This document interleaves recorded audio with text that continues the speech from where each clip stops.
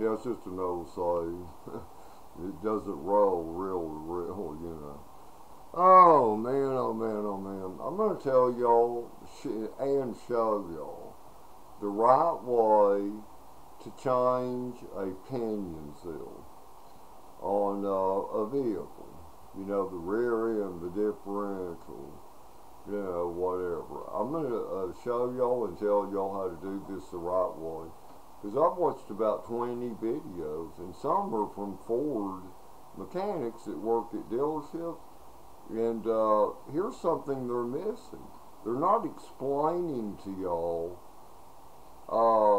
how that's absolutely done to get accuracy and for your rear end, your differential to actually last. Alright.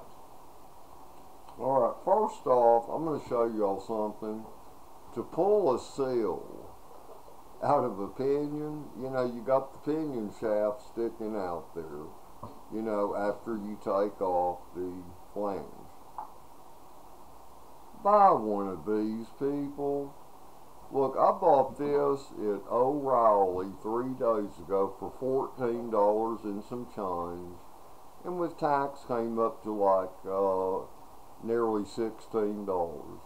This is the way to go, people. This is the way to go. These will get that down seal, because you just hook this in, make your arm and go, ugh, and it pulls those damn seals out. Don't take the screwdriver and tap around the edge. Just don't do that shit. Right here, people.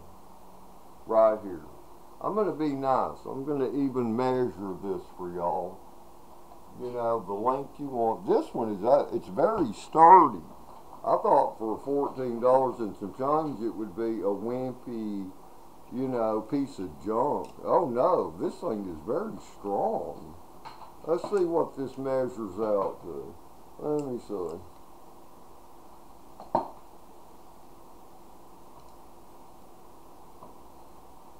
"12.5 inches. 12.5 inches.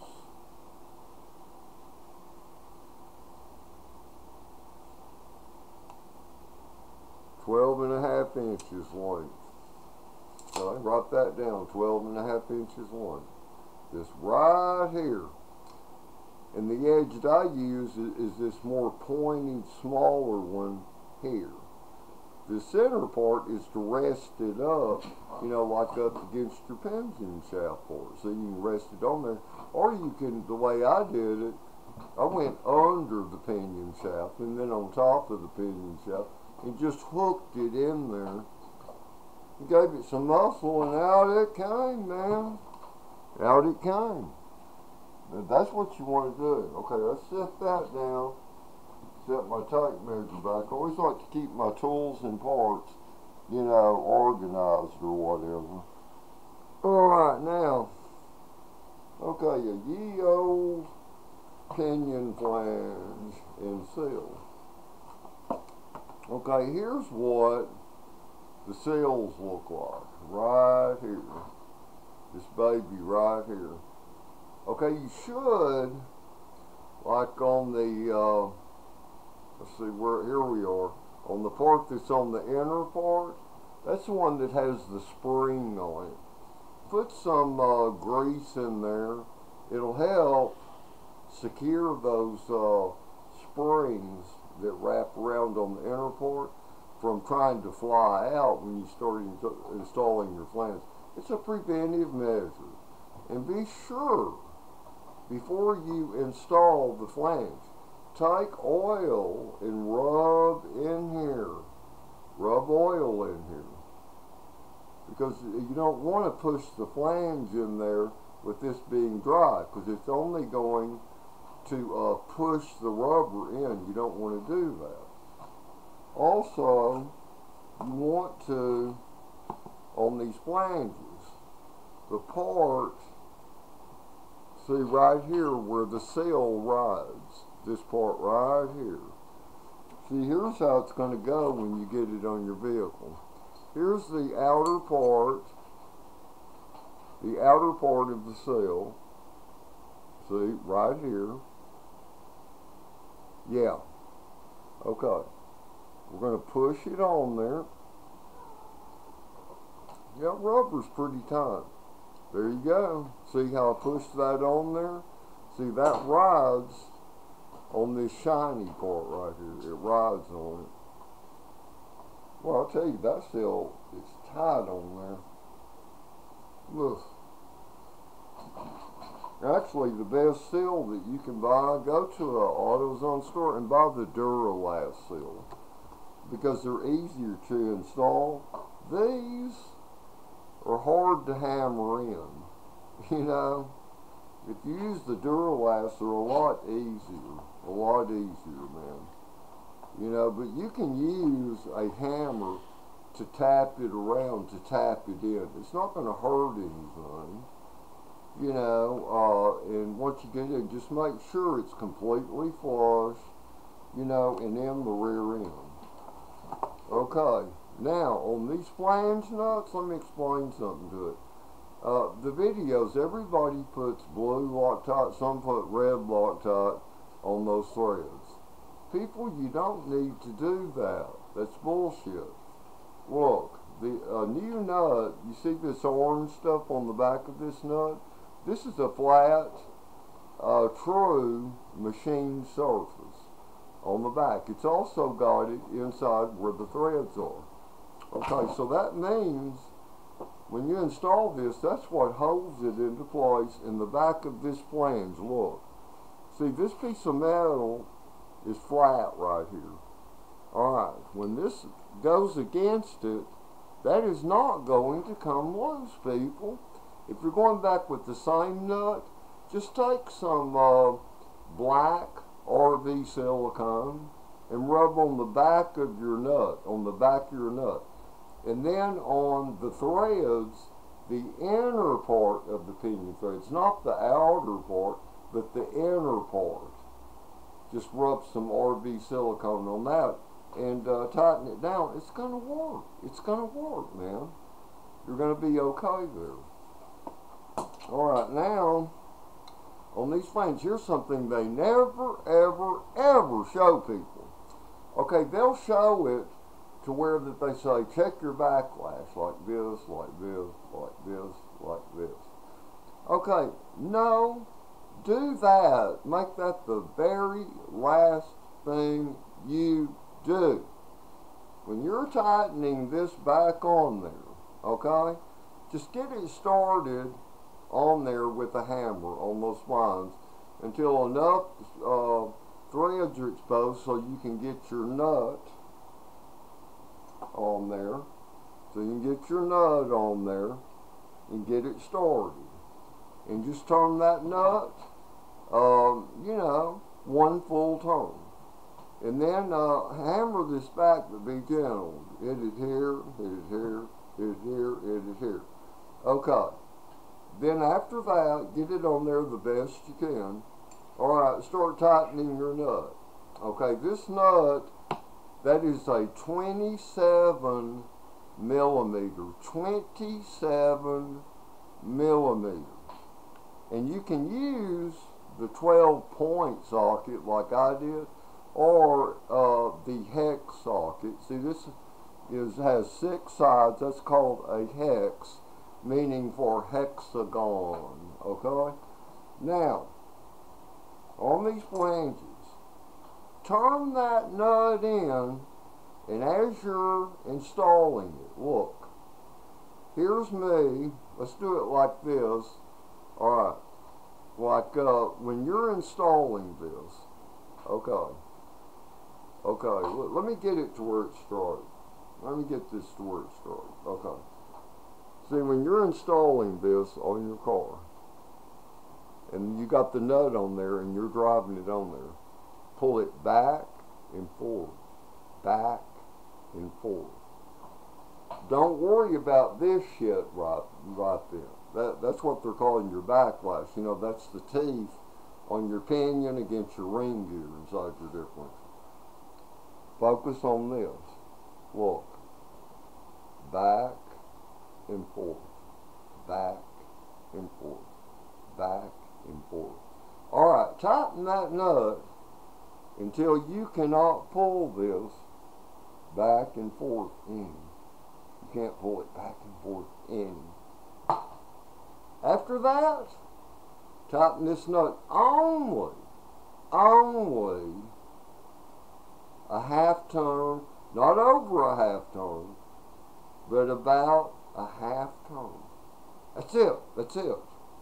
See, that gets it, the nut to where against this flat machine part, okay, it's in place. And it's not going to turn loose because, see, you're dealing with a very fine machine thread on the nut and the pinion shaft threads, you see? And make sure you put oil on that, you know, before you push it on there on the seal. Also, your splines, put some oil on those splines, man. Put some oil on the splines. Why not, man? It makes things work easy. Okay? Okay, that's the best I can explain it. And then after that, when you do the rock and forklift, they call it, it should go clank, clank, clank, clank. Up at the top, oh, let me see. How many inches? It should be about, should go back and forth about this much. That is normal. Well, here, let me show y'all on a tape measure, man. And I can determine, I've done so many of these, and they've all been successful. Let's see, about like this, which, okay, about a half inch. About a half inch. Or even up to a full inch, about an inch actually, yeah, about an inch. Like from here, let me see. Like from here to here, that would be about the right amount of clank, clank, clank, clank. Or it could even be less than that, as long as you can move it. Clank, clank, clank, clank. Okay, there you go. And then turn it to make sure there's no roughness in it already.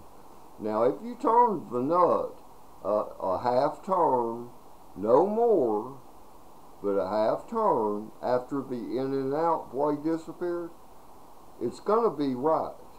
It's going to be right. You don't need a torque wrench.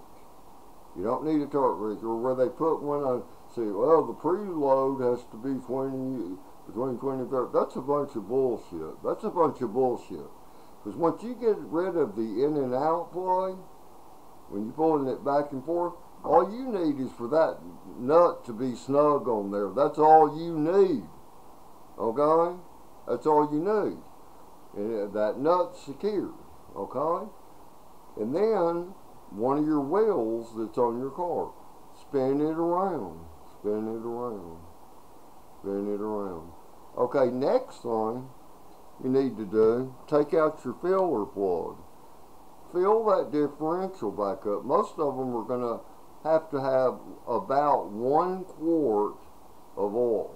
Okay, the 7.75 and the 8.8 Ford differentials, they hold 2.5 quarts. It's going to take about a quart to fill them back up. So, and fill them up all the way to the oil plug filler hole until they start running out. But do it slow so it'll have time to fill up your axle tubes. Your axle tubes reach from your third member all the way to where your wheels bolt onto the lug nuts. See, and you gotta, that has to fill halfway up. So see, it takes a little bit of time. So fill it up slowly. Squirt in about 1/4 of a quart. Wait about a minute. Squirt another 1/4 of a quart. Wait about a minute. And then 3/4 of a quart. wait about a minute, and then the rest of it until it runs out of the filler hose. Then you got it. Then you got it. That is how it's done. Now, if you listen to exactly what I've told you and what I have illustrated with these 3 parts I showed you, and this beautiful tool, and I'll tell you the truth, this cell puller, even though I've got, oh God, how many years experience? 54 years experience. My family owned half of a wrecking yard when I was born. I was out there before I even started the first grade. And I'm half owner of a repair shop close to me in my area here in Houston, Texas. So people, I know what I'm talking about, okay? And but here's something. I bought my first 3 days ago, and always thought, oh, those damn things are for novice people. No, they're not. They work, man. They work. They work. Buy one of these. Even if you don't need it right now, because you figure this, with tax only coming up to 16, you better get them, because more mechanics figure this out. These things are going to double and triple in price. These things are good. They're good.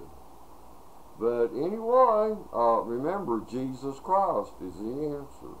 That's the only way, people. Love. Do each other right. Anyway, later.